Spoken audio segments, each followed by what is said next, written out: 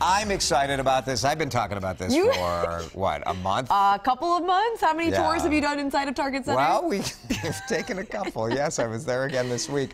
I love the Timberwolves. I'm an NBA fan. It's my favorite. And this is a big day for what really has been a very outdated arena. Target Center, especially from the outside, just kind of looked like a dump over the last 5 years for sure. Yeah. Inside, it needed work, and the work has been done. Minneapolis city leaders and the Timberwolves are going to celebrate the newly renovated Target Center. They're doing a ribbon cutting a little later this morning. And it looks so good, Kylie. Yeah, for the past 2 years, I mean, this has been a $140 million makeover. Timberwolves will host their home opener there a week from Friday, the first big event in that newly renovated space. So the Utah Jazz will be in town for that. We've got Susan Elizabeth Littlefield with us today. Good morning. Good morning. I love the makeover. I checked it out. It's so nice from the outside, right? Like, you've got windows now. There's an atrium. And that was their big focus. I talked to them when they started renovations. Yeah. They want windows. I mean, look at US Bank. That's what people want. They want some natural light, but then we know that Target Center too has the great acoustics.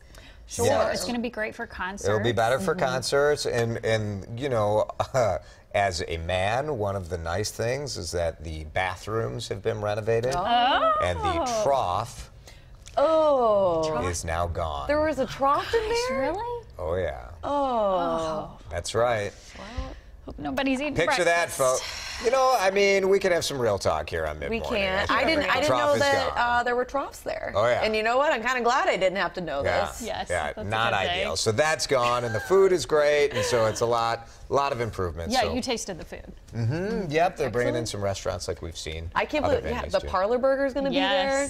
Very excited. Big improvements. So ribbon cutting today, and then they'll do a grand opening, I think, next week. Awesome.